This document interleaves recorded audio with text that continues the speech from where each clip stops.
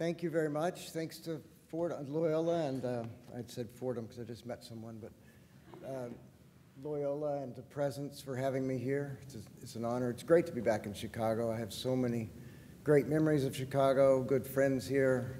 It's wonderful to come back. I'm going to break this in half, and the first part of this talk is going to come from this book called Zero at the Bone, which I'm publishing next month. The subtitle is 50 Entries Against Despair, so it's 50 chapters, actually 52 chapters, it has zero on each side, but all of these essays and poems and other strange things in this book link up with that problem of despair.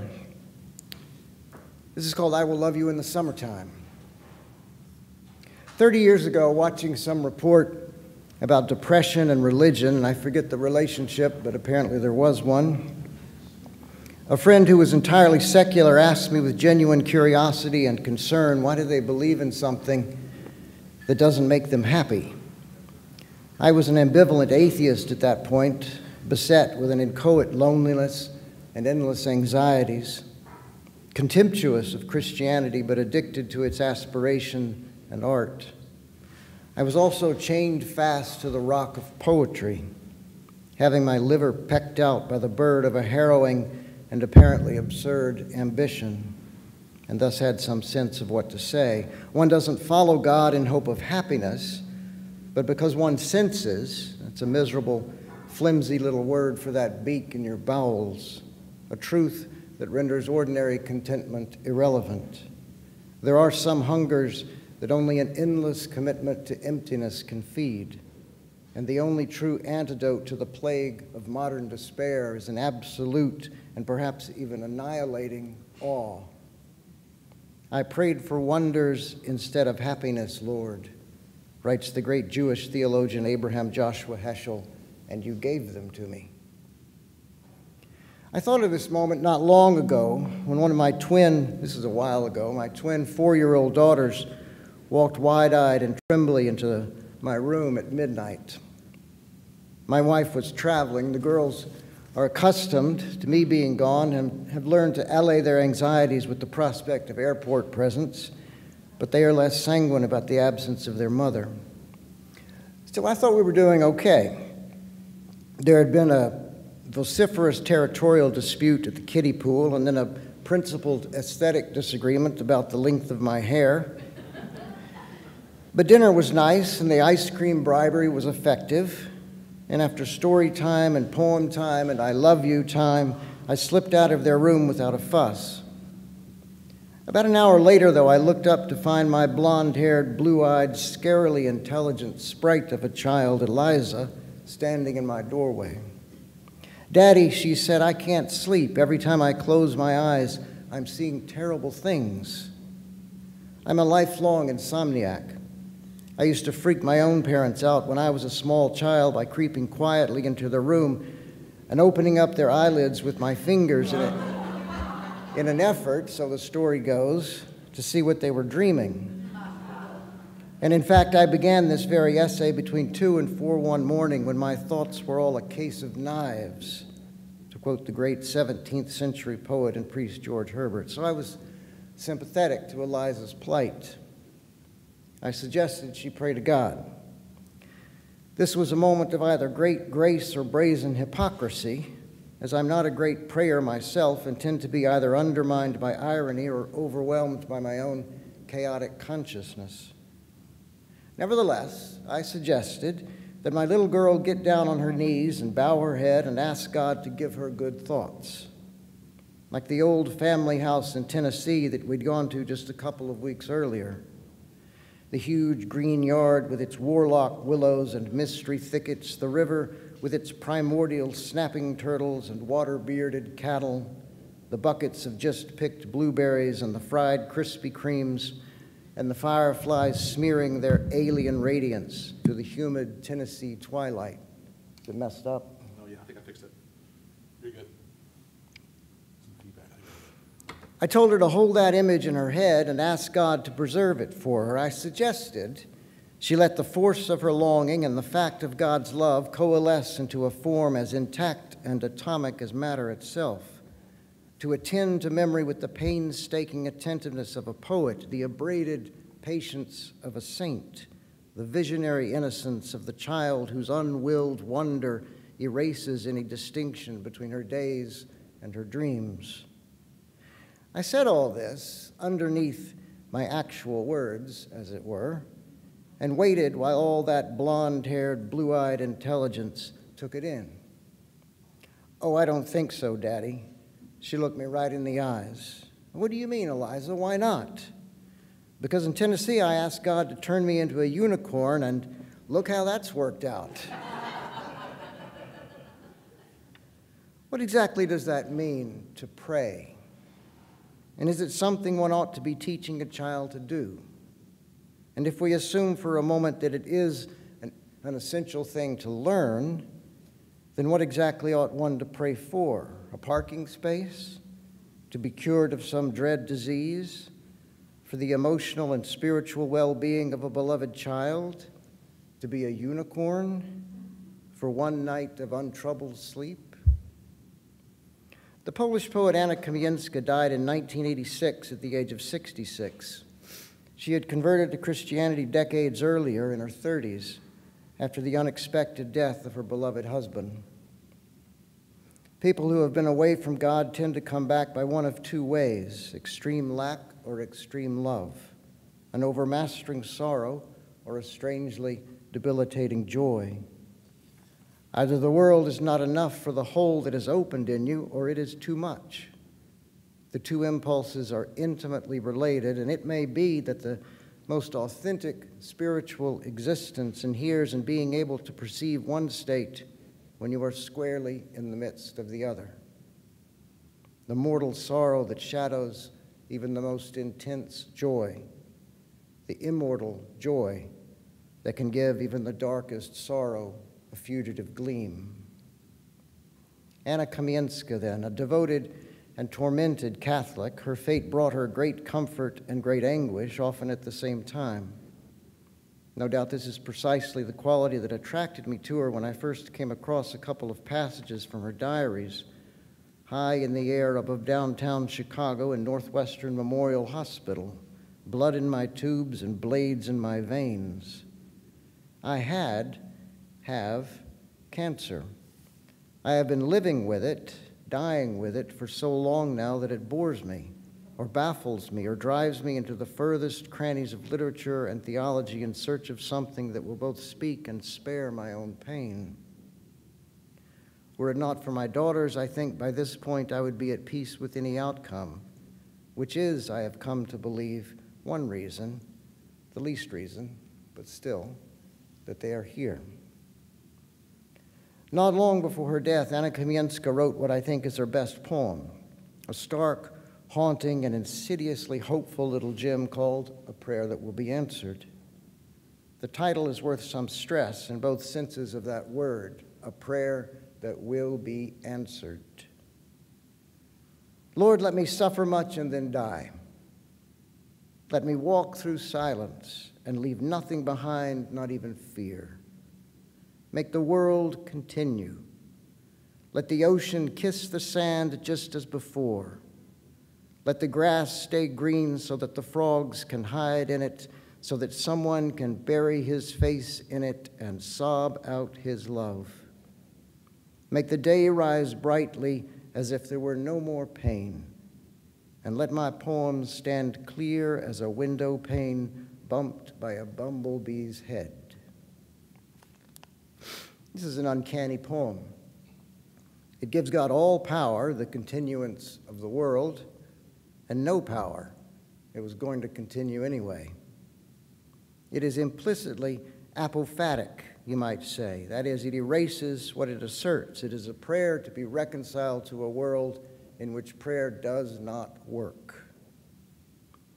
Ah, my dear God, though I am clean forgot, let me not love thee if I love thee not, wrote George Herbert at the end of one of his own greatest poems. We pray God to be free of God, says the 13th century mystic Meister Eckhart. Behind Kamińska's poem, infusing it with an ancient and awful power, is the most wonderful and terrible prayer that one can pray. Not my will, Lord, but yours. That's Jesus in the Garden of Gethsemane, of course, before the Roman soldiers come to take him to his death, just before he has sweated blood, begged God to let the cup of suffering pass him by, and wept to leave this world that he has come to love so completely and, it seems, helplessly. Not my will, Lord, but yours. It's difficult enough to pray a prayer like this when you're thinking of making some big life decision. It's damn near impossible when your actual life is on the line, or the life of someone that you love, when all you want to pray is help, help, help. Not my will, Lord, but yours.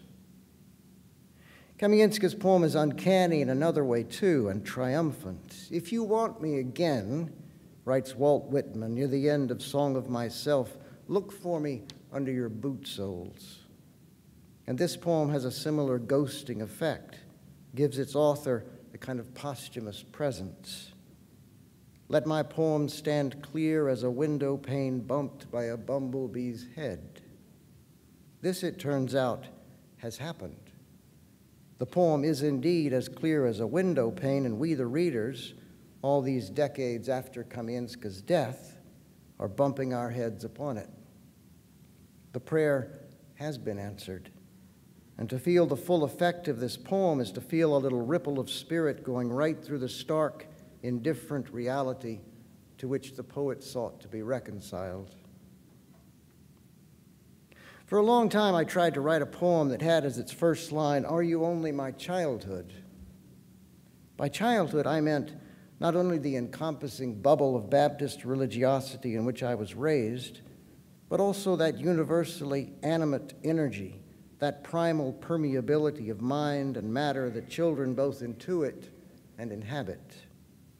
The park lives outside, as one of my little girls said to the other when they were going to sleep. That clear and endlessly creative existence that a word like faith can only stain. By you, I meant you with a capital Y. I took dozens of different tacks for the poem, but it was all will and thus all wasted. Years passed. Then recently, in a half-dreaming state in the middle of the night, I heard myself ask the question, "Are you only my childhood?" And from deep within the dream, a voice, it was me, but the voice was not mine, said with what seemed to be genuine interest and puzzlement, "Why do you say only?" Get this, the next one. Ah, my dear angry Lord, since thou dost love, yet strike, cast down, yet help afford, sure I will do the like. I will complain, yet praise. I will bewail, approve, and all my sour, sweet days I will lament and love. George Herbert again. It's likely he wrote the poem, Bittersweet, it's called, between the ages of 37 and 40 when he had just swerved from a disappointing political career into parish ministry, was newly and very happily married, and obviously dying of tuberculosis. All my sour, sweet days I will lament and love. Destitution and abundance, submission to God and aggression against God. What might it mean to pray an honest prayer? Maybe it means, like Meister Eckhart, praying to be free of the need for prayer. Maybe it means praying to be fit for, worthy of, capable of living up to the only reality that we know, which is this physical world around us, the severest of whose terms is death. Maybe it means resisting this constriction with the little ripple of spirit that cries otherwise, as all art, even the most apparently despairing, ultimately does. And maybe, just maybe, it even means praying for a parking spot, in the faith that there is no permutation of reality too minute or trivial for God to be altogether absent from it. If Jesus' first miracle can be a kind of pointless party trick, he turns water into wine, voila! Maybe the lesson we are meant to learn from this is that we have to turn everything over to God, including those niggling feelings and hesitations we have that the whole rigmarole of sifting Scripture like birds' entrails and bowing one's suddenly brainless head and believing in something more than matter, this is all just a little ridiculous, isn't it? An embarrassment even, the province, perhaps, of little children. I can't still tell a story of one daughter without telling a story of the other. Fiona, then, the olive-skinned and night-eyed child, the lithe and little trickster sister, Fiona.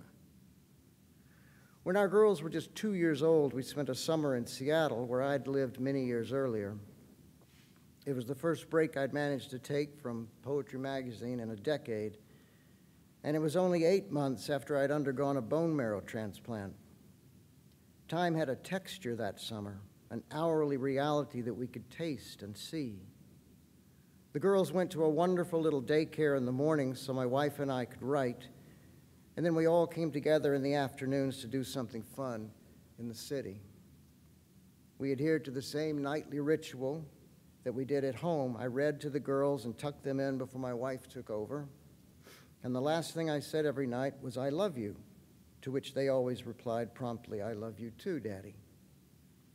But then one night after my declaration, Fiona was silent. She just kept staring at the ceiling. "Do you love me too, Fiona?" I asked, foolishly. A long moment passed.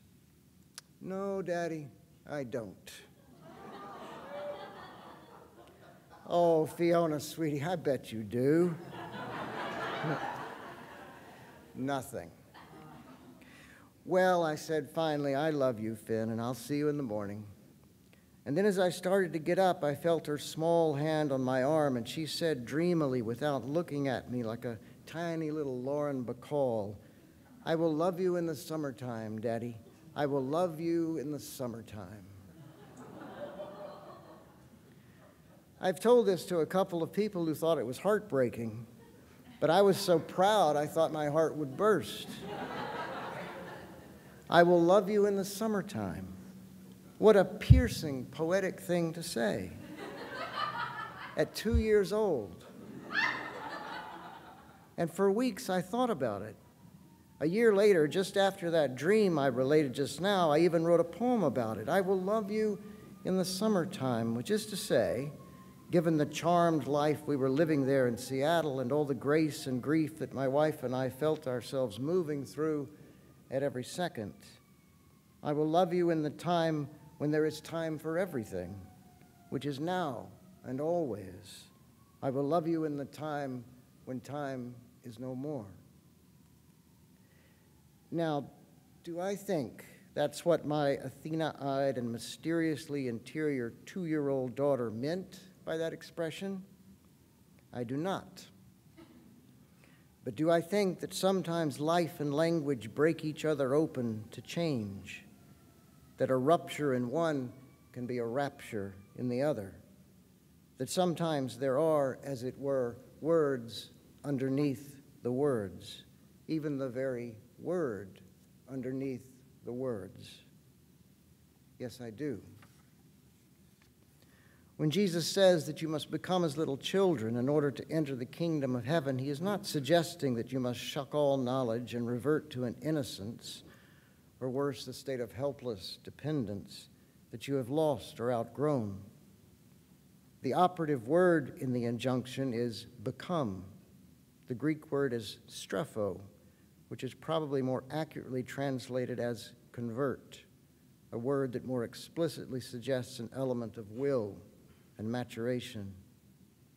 Spiritual innocence is not beyond knowledge, but inclusive of it, just as it is of joy and love, despair and doubt.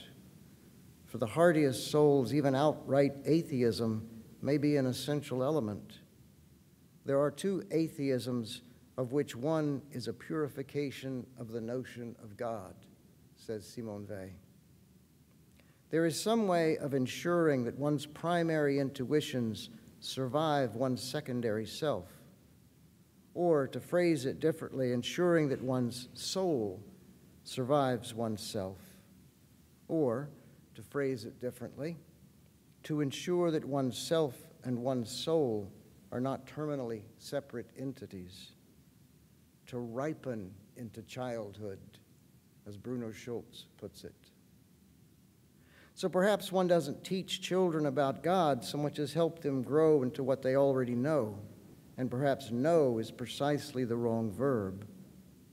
Trying to solve the problem of God is like trying to see your own eyeballs, wrote Thomas Merton. It has been my experience that most adults will either smile wryly at this and immediately agree, or roll their eyes and lament the existence of this benighted superstition that pretzels intelligence into these pointless knots, this zombie zeal that will not die. It has also been my experience that there are on this earth two little children who, if told this koan by a father inclined to linguistic experiments, will walk separately to the mirror and declare that, in fact, Daddy, they can see their own eyeballs. I want only with my whole self to reach the heart of obvious truths. That's Anna Kamienska, near the end of the fractured, intense, and diamond-like diaries that circle around and around the same obsessive concern, God. I know just what she means. The trouble, though, as her own life and mind illustrate, is that just as there are simple and elegant equations that emerge only at the end of what seem like a maze of complicated mathematics, so there are truths that depend upon the very contortions they untangle. Every person has to earn the clarity of common sense, and every path to that one clearing is difficult, circuitous, and utterly, painfully individual. Here's an obvious truth. I am somewhat ambivalent about religion, and not simply the institutional manifestations which even a saint could hate, but sometimes, too many times, all of it, the very meat of it, the whole damned shebang. Here's another. I believe that the question of faith, which is ultimately separable from the question of religion, is the single most important question that any person asks in and of her life, and that every life is an answer to this question, whether or not she addresses it consciously or not. As for myself, I have found faith to be not a comfort, but a provocation to a life I never seem to live up to, an eruption of joy that evaporates the instant I recognize it as such, an agony of absence that assaults me like a psychic wound. As for my children, I would like them to be free of whatever particular kink there is in me that turns every spiritual impulse into anguish. Failing that, I would like them to be free to make of their anguish a means of peace, for themselves or others, or both, with art or action, or both. Failing that, and I suppose ultimately, here in the ceaseless machinery of implacable matter, there is only failure. I would like them to be able to pray, keeping in mind the fact that, as St. Anthony of the Desert said, a true prayer is one that you do not understand.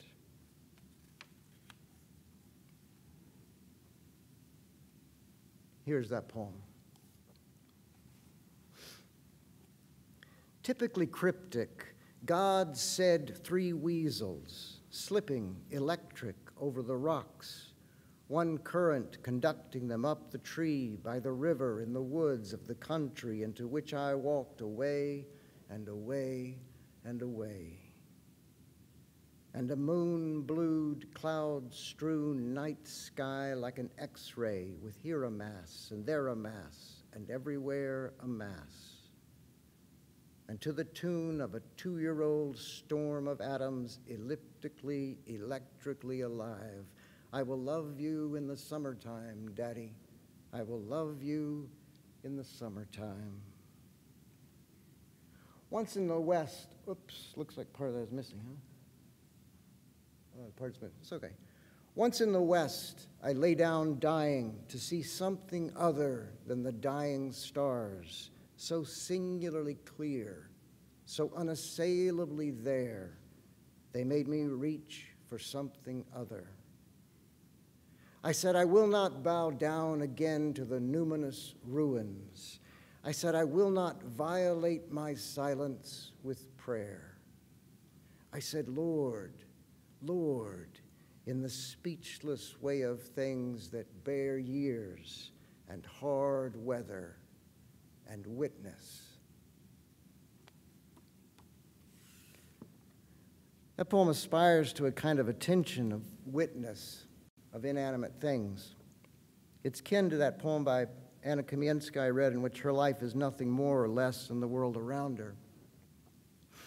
Simone Weil once said, we possess nothing in the world. A mere chance can strip us of everything except the power to say, I. That is what we have to give to God. In other words, to destroy. There is absolutely no other free act which it has given us to accomplish, only the destruction of the I. That's the end of the quote. This seems to me both right and wrong. It's right insofar as we must give the I to God. It's wrong insofar as she says the I must be destroyed. I think of this process as more the self coming to full fruition. The I at the end of that poem, Witness, is shorn of personality, but it's still an I, still a self that can say, Lord, Lord, even if it's in the speechless way of things that bear years and hard weather and witness. What comes next? What comes after a mystical experience of God, which is what witness essentially depicts? Religion, for many people, is what comes next. What sustains one in between the religionless times of direct experience of God. I'm not sure religion can be sustained without some sort of direct experience of God. Abraham Joshua Heschel famously defined faith as faithfulness to the times when we had faith. It's a discipline of memory and hope. I think everyone has some sort of direct experience of God. It can be in art, nature, prayer, it can be communion with another person, but we often are hesitant to label those experiences as such.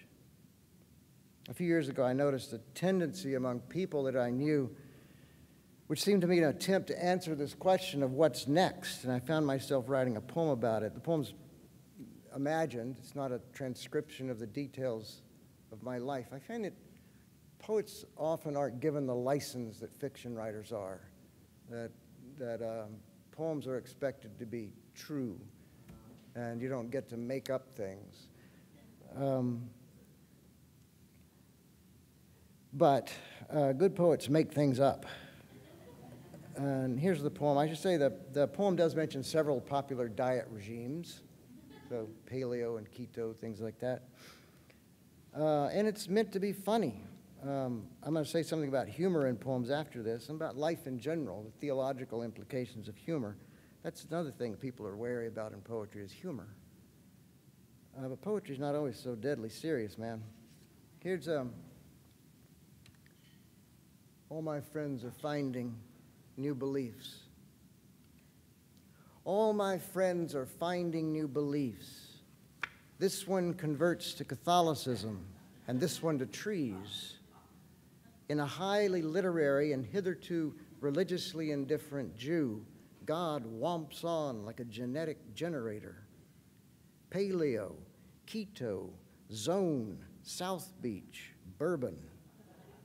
Exercise regimen so extreme she merges with machine.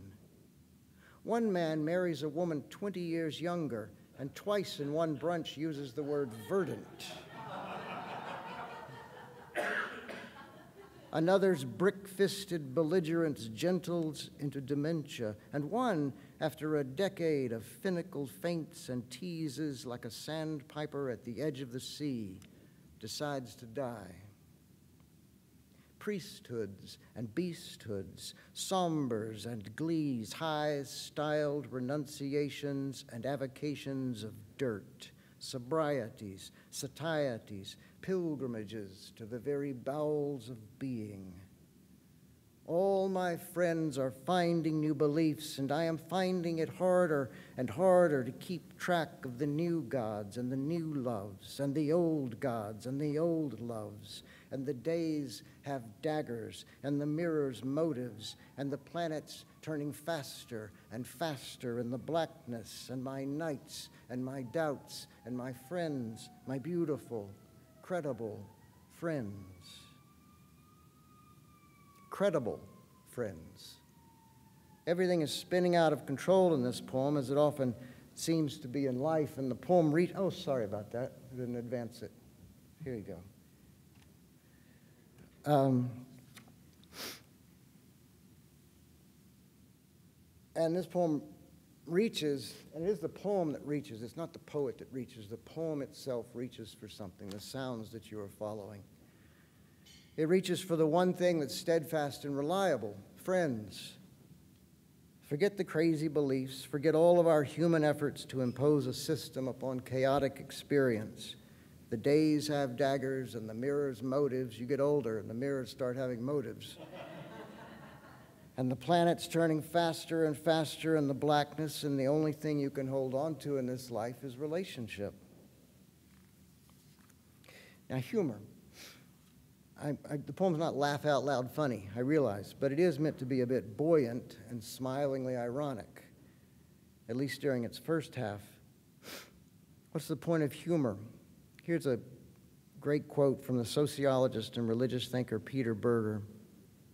Humor not only recognizes the comic discrepancy in the human condition, it also relativizes it, and thereby suggests that the tragic perspective on the discrepancies of the human condition can also be relativized. At least for the duration of the comic perception, the tragedy of man is bracketed. Now, I would say that our entire life is, in a sense, bracketed, and religion reinterprets the meaning of the comic and vindicates laughter. That's Berger again. Religion reinterprets the meaning of the comic and vindicates laughter. Humor, then, can be much more than mere comic relief, though sometimes it can just be that, and blessedly that. It can have existential reach and significance, can imply a world in which the comic, not the tragic, is ultimate. Can imply it, at least, for the duration of the comic perception. That's Berger. You can't breeze past that modest qualifier. As with a poem that restores reality to us and us to it, or a moment of joy that makes love seem not just possible but permanent, life or death come flooding back in with all their chaos and contempt for epiphanies, and that moment of comic perception can seem not just slight but actually irrelevant, even offensive. Thomas Hardy thought humor is tragedy if you just look deeply enough into it. And what he meant to do was subsume humor into tragedy to make the latter more comprehensive and final than the former. It is, in the same way that death, as far as we can tell, is more comprehensive and final than life. But I still think Hardy's wrong. Humor doesn't change its nature when submerged in tragedy. It's like a vacancy defect in which a missing atom actually makes the material stronger. That's what a vacancy defect is. A moment of humor can not only maintain its integrity, but determine the strength and cohesion of the whole. Which leads me to another poem. It's about laughter too, sort of, but also very appropriately for this conference, actually, about writing poetry and what that has to do with seeking God. This poem is called Eating Grapes Downward. You need to know that Raleigh Fingers was a famous baseball player in the 1970s. And Samuel Butler was a famous and now mostly forgotten novelist and critic. A karategi is the white uniform worn by people practicing karate. And Ki is that little shout that they make when they're practicing karate. Eating grapes downward. Every morning, without thinking, I open my notebook and see if something might have grown in me during the night. Usually, no. But sometimes a tendril tries a crack at my consciousness, and if I remain only indirectly aware of it and tether my attention to the imminent and perhaps ultimately unseeable sun, sometimes it will grow. Inevitably, a sense of insignificance intrudes. I think of all the lives and all the places waiting in their ways for something to grow out of them, into them. Is it the same God? Always eat, oh, sorry, this again got messed up. No, it's not right. No, it's missing, sorry. Is it the same God? I have a cousin whose political opinions vial up out of him on the internet in the most imaginative ways. He sports a cartoon mustache like Raleigh fingers that was a lodestone of enduring awe in my childhood, along with his gift for scissoring bricks with one blow. With his spanking karate-gi and cowboy ki, his weasel sleek of hair and handlebars, he was a spectacle there in Midland, Texas, circa 1973, where the sun slammed the blacktop and the pump jacks beaked the background like prehistoric crows. Always eat grapes downward, advises Samuel Butler, a corroded copy of whose notebooks I perused at the backwoods Woodbridge bookstore that seemed somehow already erstwhile, while my daughters fussed and bleated to be outside with the miniature cow Mona, so named because her moo was like a moan. Savor the best grapes first, Butler means, so there will be none better on the bunch, and each will seem delicious to the last. In truth, I don't quite follow the logic, though his conclusion, past 50, everyone eats their days downward, is unassailable. It's also missing. I gotta stop using this. What else? That people who can whistle their speech.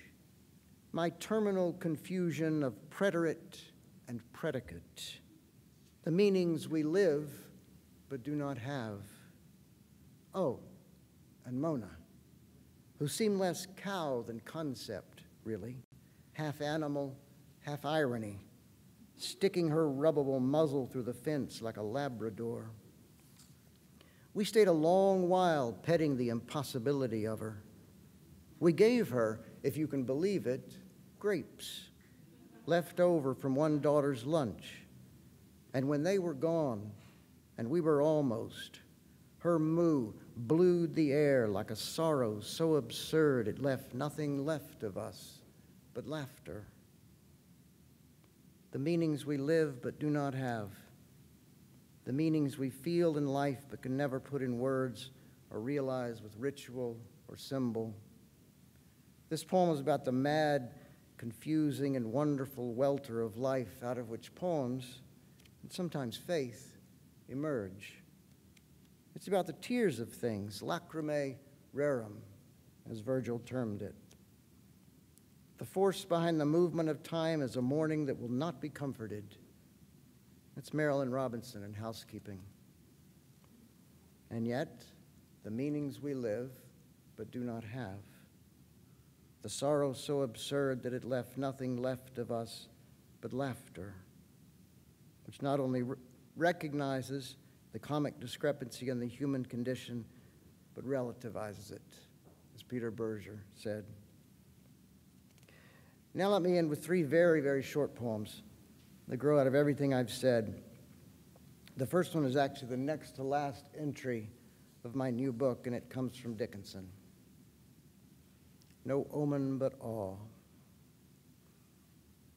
I thought it would all resolve one day in diamond time.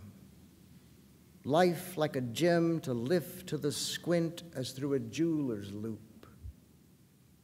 I thought every facet and flaw, neither facet nor flaw in some final shine. Chance and choice, uncanny cognates, form, fate. Now I am here. No diamond, no time, no omen but awe that a whirlwind could in not cohering cohere. Loss is my gift, bewilderment my bow. Bewilderment is a more shadowy word than awe or wonder, but it's the best I can do. What is the final revelation that life grants you? That there will be no final revelation. We live piecemeal lives with a makeshift faith, and poetry for me is one of the things that makes survival and praise possible. It does this, again I'm speaking for myself, partly by both eliminating and salvaging the I that Simone Weil said we must get rid of. I have found that there's something in the very sound of language, a word within the word, that makes this possible. Here's a poem that tries to say that. Inevitably, it's called Ars Poetica. A plum and othering dusk, something renunciatory in the light, until the sparrow takes the old tree's shape and the trees untreed are everywhere. If I could let go, if I could know what there is to let go, if I could chance the night's improvidence and be the being this hard mercy means. 2.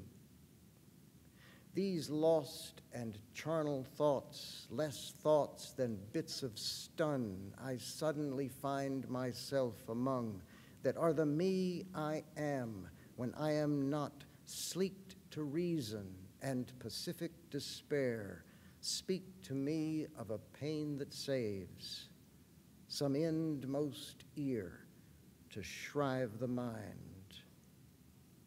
Some endmost ear to shrive the mind. Shrive means to hear the confession of, to assign penance to absolve. Who hears our poems? Why do we write them, even though they often go unpublished and unread? What are we really after? Some endmost ear to shrive the mind. God. God, for me, is that ultimate ear. God is the reason one aims at perfection and the reason that we can live with forever falling short. And now one last very short poem, because I want to end with a poem of gratitude, not contingency, praise and not lament. This little poem is called 50.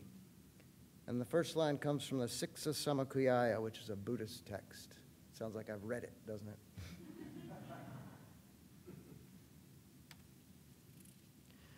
Renouncing kingship like a snot of phlegm, I go out into the park. I have my death with me, iron friend, and a few feather regrets that one by one lift from me in the wind. I have 2 daughters and 1 cloud, an old oak and a great love, elected solitude, given sun. There never was a now this golden one. Thank you all.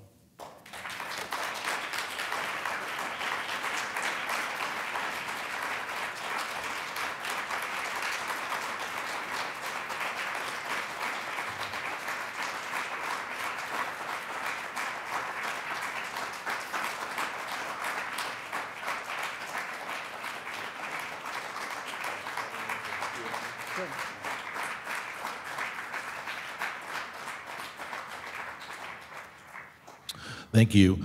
I know what happened on those slides. It was editing. The format and editing had 2 columns, and we lost the second column in the slideshow part, which is just a classic. But It's always the whole story of having your words, but also having the tech.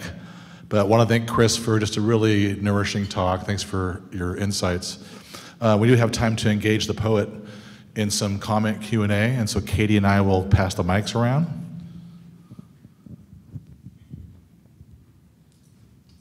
Anybody want to start us off with a thought?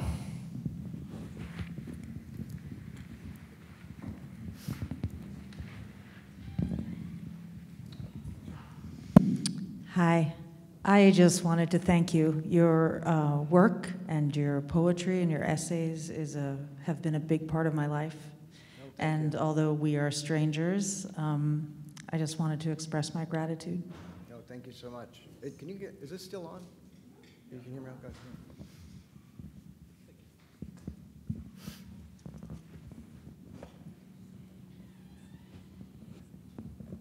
There might not be questions, Mike. Hey, Chris. Do you ever feel pressure, particularly thinking about this in a faith context, to sort of find the resolution, like tidy everything up? I mean, this is so not the way that you write, but do you feel that pressure of like, oh, I have to wrap everything up with a pretty bow? Or are you comfortable with, sometimes it's lament and sometimes it's gratitude? And do you know what I mean? Yeah, I do know what you mean. I do sometimes feel that pressure in certain contexts. I've preached a lot, sometimes feel it then. When you're supposed to bring the good news at the end. But no, in my own life and in most circumstances, I am sort of reconciled to the chaos of it. And this book is about, well, I put it away, but it's very much about that very thing, the need to see your life as a whole, like the urge, I have this urge to see my life as a whole, for it to mean, and to look back on all my experience and see it as a kind of meaningful pattern, to arrive at something. And needless to say, I don't get there in the book, but that's, loss is my gift, bewilderment my bow, is the last line. So I'm sort of reconciled to it.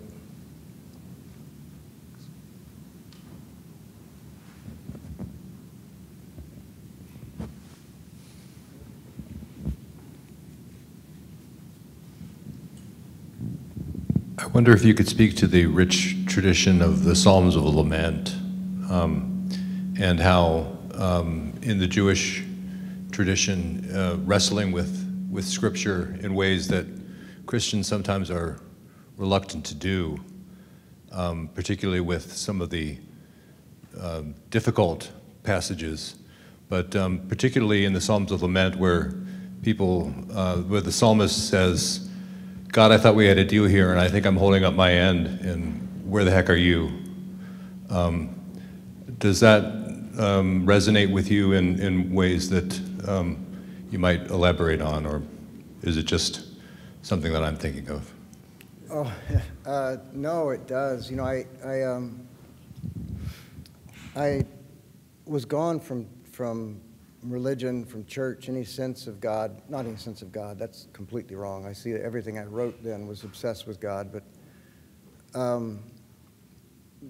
but for about 20 years, and then several events led me back, and I had not written poetry for 3 years. I hadn't been able to write a word. And the first day that I went to church, I'm going to get to your question, but the first day I went to church, I came home and I wrote a poem that for the first time in 3 years just came out, this complicated formal poem. And then I wrote some others after that, and I was just delighted, and I thought, my gosh, I found this whole new vein, and it seems to me poems of presence and poems of praise. And then not long after that, in part of what felt like the same vein of inspiration, I wrote some poems that seemed angry and actually denying God, denying the possibility of God, even poking fun at any idea of heaven. And they were scathing poems. And it was very troubling to me because it felt just the same. I felt the presence of God in both of them. and I finally, it led me to think about it quite a lot, and it led me to see those two things as aspects of a single thing. And the way I phrased it then is sometimes God calls a person to unbelief so that faith can take new forms. And that need not be some radical new form of faith. Faith is always taking new forms in our own lives. I don't care how pious you are, faith is always acquiring some new form. And so I came to see those two things as coextensive, the poems of praise and the poems of lament. And I think the model for that, as you rightly point out, is the Psalms. It's everywhere in the Psalms. I'm actually teaching a course on biblical poetry in the spring with a Hebrew scholar, and we're looking at poems from the Bible, but also a lot of poems in modern times up to the current moment that come out of the Bible and address that very thing, poems of lament. I'll do one real quick, then we'll go to you, Angela. So a couple of things I picked up in your talk and then some themes in this conference. But you mentioned how faith as an adult, a mature faith is what is often missing. And thinking how religion is rife with problems and habits, but it's an adult sport. Spirituality is an adult sport. And so when you can make your peace with the dynamic of faith and doubt and how it opens up new horizons, for me anyway, that opens something up in my own life. Yeah. And then Mark Burroughs was talking about how an excellent poem could be incomplete because it said a lot, but then there was not saying so much that you want to kind of come back to. Mm-hmm. And that reminded me of this other kind of dynamic that maybe it's what happens in the gospel too, is this dynamic between revelation and concealment. So something's revealed and then something's concealed. Maybe it's that kind of cataphatic, apophatic. But that's the wholeness of it. And I think we all want the complete vision, and it can be maybe adolescent or juvenile to insist on having the complete vision. And it's more mature and rich when you have the mystery of the maybe incomplete vision, something like that. Yeah, although the irony is that, as I said in that essay, a good model for faith is often found in kids. And it's because they don't need words like faith. They don't need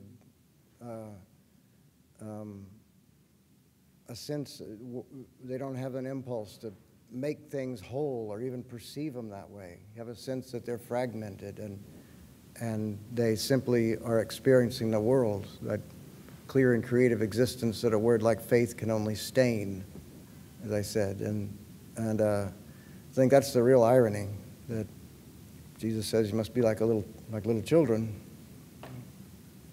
I think she had one.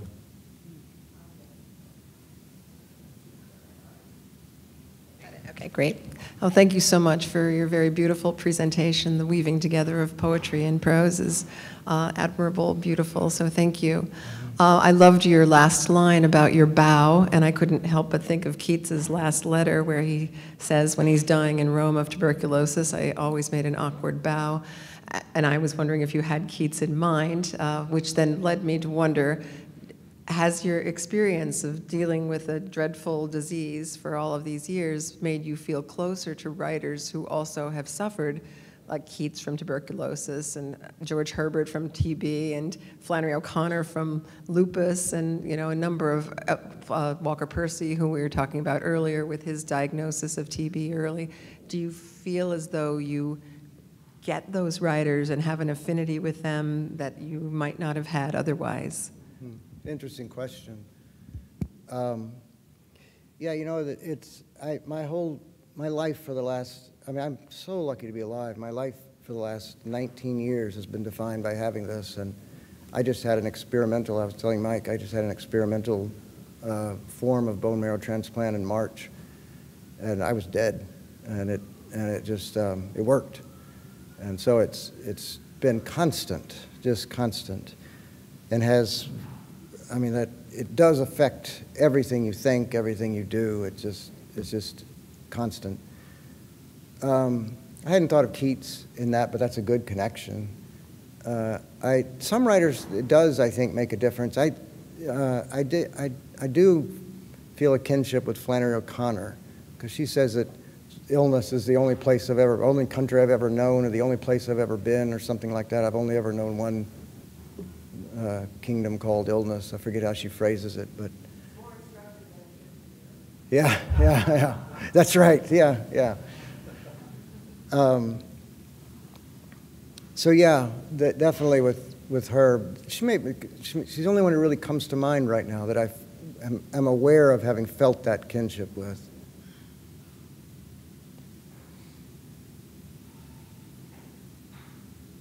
Hassan, can you hear it all right? I can probably hear it. You mentioned Abraham Heschel a couple of times, and I wanted to tell you a quote from him. He was a mentor to me.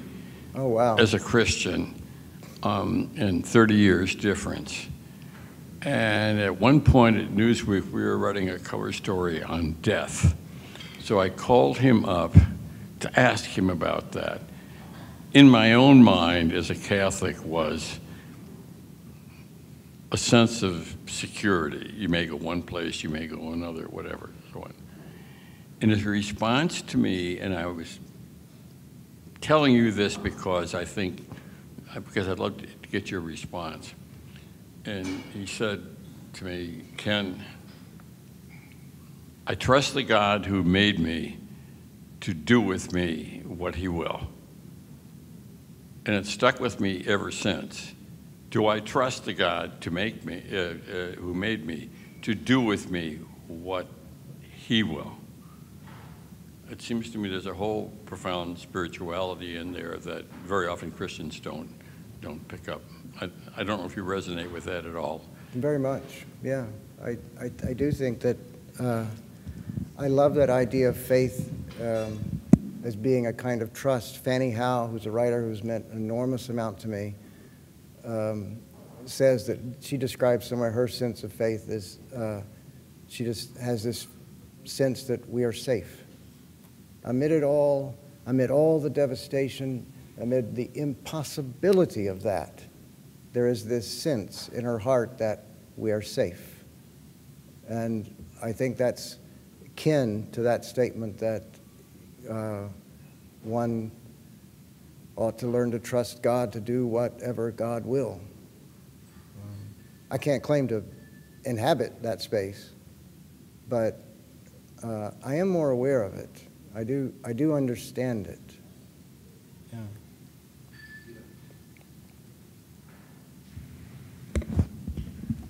Thank you very much. In particular for a note you made toward the end of your presentation when you spoke about the ear that listens to all those words gathered together that may not find their way to any publication. And I wondered if you could say more about the gift furnished by that ear, and if there's any way in which it tells us something about the ear we can furnish a fellow poet or someone else otherwise. I didn't quite understand. That just as we find and turn our writing over to an ear that listens and attends to us, is there can you say more about that gift that ear furnishes us? And then does that tell us something about our own capacity to listen and the gift we could furnish a fellow poet as we listen to the word that they have to bring to the world? Yeah, that's a great point. I hadn't thought of that, but that the action that we do for each other of genuinely attending to someone else's poem can be a mirror of God's attention to us. Christ plays in 10,000 places, lovely in limbs and lovely in the eyes, not his, to the Father, through the features of men's faces. So it's that idea. But Paul says faith comes through hearing, and interesting quote, for me, I'm so driven by my ear. I've never written a poem that was not a piece of sound first, often a piece of rhythm, even that doesn't have words yet. It's just a piece of rhythm, and these things get stuck in my head, and then they become something else, even when they're not. Some of them are not heavily what you'd think of as musical, but it's always sound.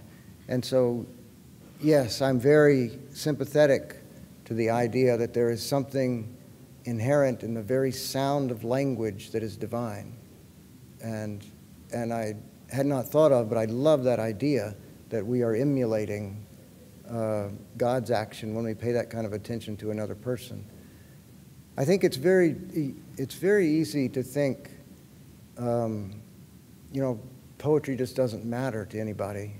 And, what the priest said, just blows it off. And I go through it, everybody goes through it. I go through it. I often feel like nobody's reading this. I don't have any readers. Everybody I know goes through this. You don't hear from people. You don't, you write these things. Maybe you publish them. You don't hear anything. And everybody goes through with it. I am convinced that there is some fundamental divine importance in the act of writing a poem, no matter who's doing it, that it matters. It matters just as much as, when these oil companies talk about destroying trees somewhere way up in the Arctic where nobody would ever go, and they think, well, it can't possibly matter. It matters for exactly the same reason. It's a piece of existence. It is integral to the unity of existence. It has its place and it matters. And I've learned to console myself with that notion. I feel it as a consolation, even though I can fall back into, oh, nobody reads poetry.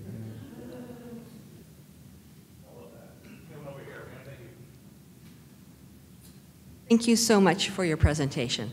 It was wonderful, and I do read your words.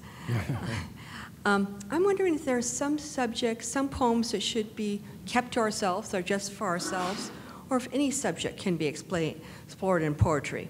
And where this question comes from is I wrote a poem lately that had to do with my brother, who has cut off all communication and just sent very cursing remarks to me when I try to ask him why. And it basically has to do with, well, I won't go into it, but it's deeply distressing. And I wrote a poem that, was exploring what he does and why this could have come to be. And the response of one poet to this poem is judgmental. Well, if there is some moral fiber to the universe, then is there a place in poetry sometimes for it to be judgmental? We have imprecatory psalms, but our modern world doesn't like that kind of language. So what would be your response to that? Oh my gosh, there's so much poetry that's judgmental. I mean, like Alexander Pope wrote scathing judgmental poems about people. People here love Denise Levertov. I've heard her mentioned several times. She was my teacher. She wrote a lot of judgmental poems, really passing judgment on people. No, I think poetry definitely, it contains all range of human emotion. It can be scathingly judgmental. I don't see that as a necessary critique. It could be that, a person can be judgmental. We think of that as always pejorative. And I guess if it's comes across that way in a poem, maybe it's deforming the emotion or something. I don't know. But good Lord, when I think of Alexander Pope, you'd think this is not a nice guy. I mean, he may have been, but in his poems, they're scathing. We have time for two more. We have one here, and then we'll do one here. Is it on? Okay. Thank you, Christian. Oh, it was great. I love this poem right here. I'm glad it's still up there. Yeah. And you talked about faith being childlike, but also as adult. What does that mean? And my sense of this is one day when we renounce kingship. The next day, it may not be there, but I really love that. And I wonder if it's semi-allusion to Hopkins in Elected Solitude. Yes. Yeah. Yeah. Because that's the elected will. Loyola talks about the affective and the elective, and sometimes it's just, this is what I'm doing today.